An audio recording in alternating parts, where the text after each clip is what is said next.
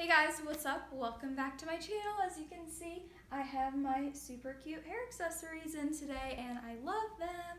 So yeah, anyway, let's get into this video about why I was gone for 2 weeks.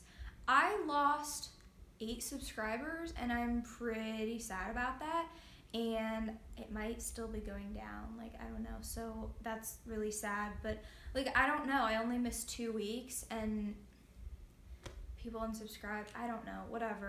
But the point is, I'm going to try to get that number back up. But today I am here to explain why I was gone for 2 weeks. It was like 2 weeks-ish, I don't know exactly. But so as you do not know, because I haven't posted these videos yet, me and my mother have a permanent campsite that we kind of like just got. So I've been making like camping vlogs every time I go, but I haven't edited or uploaded them yet because those ones are just more complicated to make. So they just take more time. So anyway, we have a permanent campsite now, and it's right across from my grandma's. So our campers like face each other, and then we have this like lot of like just all our stuff.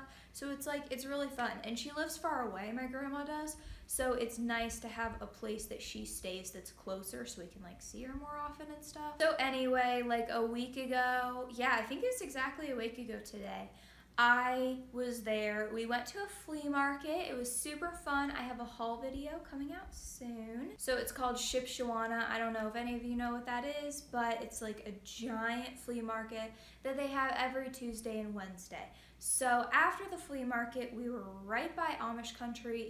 I think maybe we were in it, I don't know. But we went to this Amish restaurant. And I got a burger because I love burgers. I'm literally obsessed. Like, they're my favorite food ever, and I get a burger like whenever I can. And it's just also fun because like some places have good ones, some places have less good ones. I don't know. What's funny is my favorite burgers ever are from the Outer Banks. I don't know why, I just love them. It's probably a mix of like the beach life and burgers. Like, they're just good burgers. So they had a burger on the menu. I was like, heck yeah, I'm getting a burger. I got it. It came out. My relatives were kind of saying that it looked too cooked and stuff like that, but I thought it was fine. And when I ate it, it tasted fine. So I was like, you know, whatever. I think it's fine. It doesn't taste any different. And I don't know, I just thought it was fine. So I ate it, and then after I felt kind of bad, but I just thought that maybe it had something to do with the fact that like I've been in quarantine so long that like I'm not used to the way a restaurant burger feels in my stomach. So that's what I just thought it was. Like, after a while I'll feel better, you know, whatever. But actually, after a while, I started to feel worse and worse. I started to get a headache, but then it was really hot, so I was like, oh, maybe it's just because I was hot. I don't know. But the point is, I went to bed really early that night, like 8 or 9, because I just was feeling so bad. And usually when I feel that bad, if I sleep it off, you know, I'm usually fine the next day. So I decided to go to bed. Well, the pain kept me up so much until eventually I did fall asleep. And then around 1 a.m., I got up feeling super, super bad. I ran to the bathroom. I thought I was gonna throw up, and I did. I only threw up a teeny tiny bit though. And then I was like, all right, clearly I'm not gonna throw up, so I'm gonna go back to bed. So I went back to bed, fell asleep, 2 a.m. comes, and I get up again. This time, I know I'm gonna throw up. And I run to the bathroom and I throw up, and it's terrible. And like, honestly, I was throwing up so much, so bad that I could barely breathe. And then I got really scared that I was gonna have to go to the hospital because I was throwing up so bad. So then that made me panic, and then I started throwing up even more because I was panicking. And then I told myself to stop panicking because it was clearly making things worse. And then I somehow stopped panicking and like finished throwing up, and there was clearly nothing more in my stomach to throw up. And actually after, I felt so much better, probably because the bad burger was no longer in my system. So, I mean, that's literally the point of throwing up, is there's something bad in you and your body rejects it, and then once it's gone and you feel better, right? So that's literally the point. So I felt better after, so I just went right back to sleep. And what's kind of funny is my mother did get up, like she heard me, she got up, and I didn't even know that I did this, probably because I was so panicked, but she said the reason she knew something was wrong is because she heard the door slam, and like she knows I wouldn't do that on purpose because I know she's sleeping, so she knew something was wrong because I just like slammed the door. Like, I don't even know why that was a priority to me to close the door, but like whatever, apparently it was in my panic. So yeah, she got up, make sure I was all right, helped me with stuff, you know, like whatever. So I went back to bed and she like cleaned up a little bit. So I went back to sleep thinking, okay, it's over, I'm gonna feel better. And I did feel better. But the next morning, I still felt better, but I was very scared to eat anything.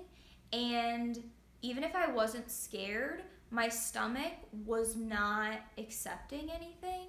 Not that I would throw it up, but like it was just telling me like, be very careful what you eat. So I ended up not eating breakfast or lunch. We went home that day. It wasn't until dinner that I was like willing to put something in me. And even then, I was very, very picky and specific about what I wanted because, okay, it was so weird.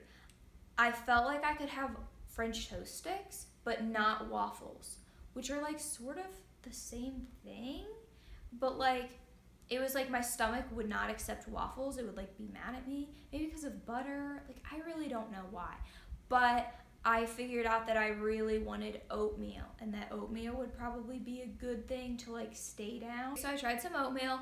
It was all good. I went to bed and I figured the next morning I would be fine because I had my throwing up, I had my fragile stomach. The next day I should be good, right? So the next day I had me some waffles. Well, it didn't go very well. I didn't throw up. I didn't throw up the rest of the time. Only the one time did I throw up. But it just was not sitting well, and I had to go take like a 4-hour nap to try and just get my body to not be so mad at me. So I take my 4-hour nap, I get up, I'm fine, but I realize that I'm hungry, of course, and I realize that there are only very specific foods I can have right now, and none of them are meat. I could not have any meat. So I basically essentially became a vegetarian for about 3 days, and maybe more like 5 actually, because my stomach was so fragile. By the way, I am all good now. Actually, 2 days ago, I had my first burger since all of this happened, and I was kind of scared to eat it, but then I did eat it, and it ended up fine. So I really think it was just a bad burger at that one place at that one day, and my stomach is all good to go now. I can eat anything I want. It just took like 5 days for it to stop rejecting everything. So that is my story. I hope it didn't gross you out, but that is why I was gone. It's kind of like a life lesson that I've already learned 100 times, but here I am learning it again, I guess. The life lesson is to get ahead on my video making schedule so that just in case an emergency happens, I can have videos planned in the future. And I actually did have that. But then I was so sick for so long, and I was like door dashing and working and all that kind of stuff, and I was at the camper for a week, so I couldn't do any video making. My laptop processor cannot handle my editing software, so even while camping, like, I couldn't make any videos, so that's really sad. So I actually was 2 weeks ahead, and then all the stuff happened, and I got 2 weeks behind. So anyway, I hope you enjoyed this video. I hope you weren't too grossed out by my story. And yeah, that's it. So I have super exciting things in the works, so stay tuned for those. And ooh, I have a Twitter now, so the link will be in the description. You should definitely like follow and comment on my stuff and like it and retweet it and all that fun stuff. Yeah, I tweet on there like a lot / sometimes. I need to like get back on it. I haven't tweeted in a while because, like I said, sick and other stuff. So I haven't been active, but I'm back and I'm super happy to be back. And I filmed so much yesterday. So it was like a kickstart of like, yay, I'm all better. Let's get back into things. I've said that's it way too much, but it is it. So thanks for watching. Have a great day. Like, comment, subscribe, all that fun stuff. Bye.